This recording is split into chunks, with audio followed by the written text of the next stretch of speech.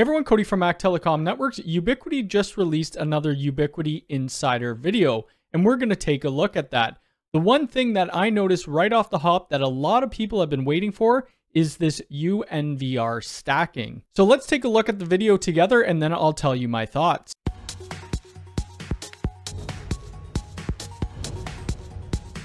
Welcome to Ubiquiti Insider, where we share insights into the latest Ubiquiti R&D advancements. We've recently launched brand new hardware and major software updates, all with the goal of simplifying IT. We officially launched a new plug-and-play Unifi OS console. Right out of the box, the Unifi Dream Router is equipped with 4x4 Wi-Fi 6 Enterprise Performance Access Point and an integrated PoE gigabit switch with 2 PoE ports that lets you power Unifi devices right from the UDR. Instant storage for Unifi Protect video camera security deployment is provided with the integrated 128GB SSD, plus an SD slot for quick storage expansion. The UDR sets up in minutes and is ready to run any Unifi OS application and power your small to medium deployments. Unifi OS consoles are now more flexible to set up. We've now included local-only operation without requiring a UI account or an internet connection for any Unifi OS console. We officially launched Switch Mission Critical, a PoE switch that delivers an uninterruptible power supply in the event of a power failure, ensuring that even during a complete power outage, your Unifi console, ISP modem, and security devices stay up and running.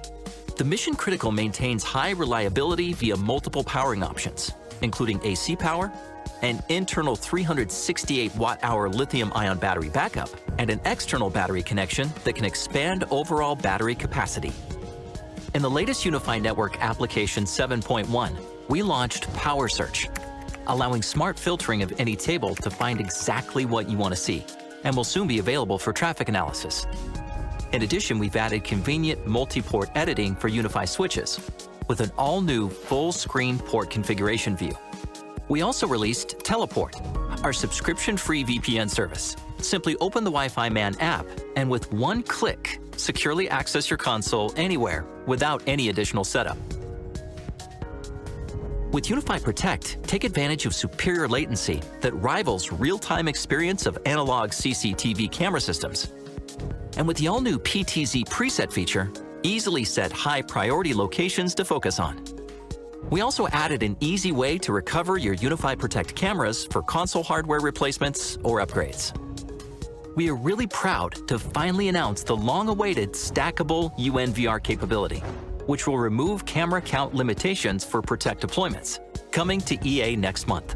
We introduced Unifi Connect, our latest application within Unifi OS, designed from the ground up to be a fully integrated enterprise of things hardware and software solution focused solely on simplifying IT for organizations, scalably streamline commercial building management from within Unifi, and with Unifi Identity, introduce an incredible user experience for organization members, grant permissions across one or all devices, group devices, create scenes, and quickly add or remove who can control what and when, and manage user profiles. With Connect, organizations can now seamlessly bring smart building management and IT within a single, consolidated Unifi platform. With Unifi Identity's directory integration, bind your existing G Suite, Office 365, or other AD or LDAP personal directories in just a few clicks. It's that simple. With your bound directory, immediately manage employee permissions and take advantage of powerful features like granting instant access to doors, Wi-Fi, one-click VPN, and so much more. Learn more at ui.com/UID. Make sure to subscribe to our YouTube channel for more Ubiquiti Insider updates. And that was a jam-packed video. They have shown us a lot of new things that are coming out. The first new thing is the UDR is now available to the general public, and I've done a review video on that. I'll leave the link below. The next major thing in this video was the ability to set up any Unifi OS console offline and without a single sign-on. So now you can set it up with just local access, which a lot of people have been asking for. That's great. Next, we had the addition of the mission critical switch that was just released, and I've also done a video on that. One thing in their quick start guide, they were also showing these external battery backups, and they hadn't announced it until today. So once these do go to the general public, I will grab a few and do a review video on them. They show a lot of new features, a part of the 7.1.x series of the Unifi network. I did a review video on 7.1.61, but I was a little bit early and I was using a release candidate version of my UDM SE, so I took that video down. As of today, they have released to the general public a UDM SE firmware update. In changing WAN and LAN, you can now do that. I will repost that Unifi 7.1.61 video. If we take a look at this picture here, this is of UID, but we could see this talk phone. It looks like they're bringing a soft phone to Unifi Talk, which a lot of people have been requesting. Another great addition to the new Unifi Protect controller is the ability to reassign cameras. So we can see here that this camera is managed by another console. Before they introduced this, if you didn't have the SSH password, you would have to get on a ladder and take the camera down and then reset it. But now all you need to do is hit this reassign button and it will go into your Unifi Protect. I think that is a wicked update. And the one thing I'm most excited for in this video is the ability to stack our UNVRs.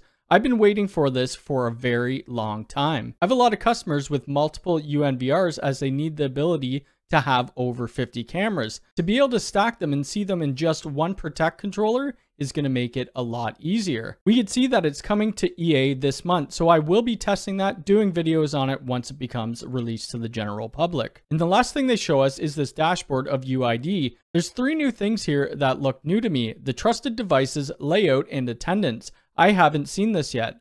We will end up doing more videos on UID. So I think that was a great Ubiquiti insider for May of 2022.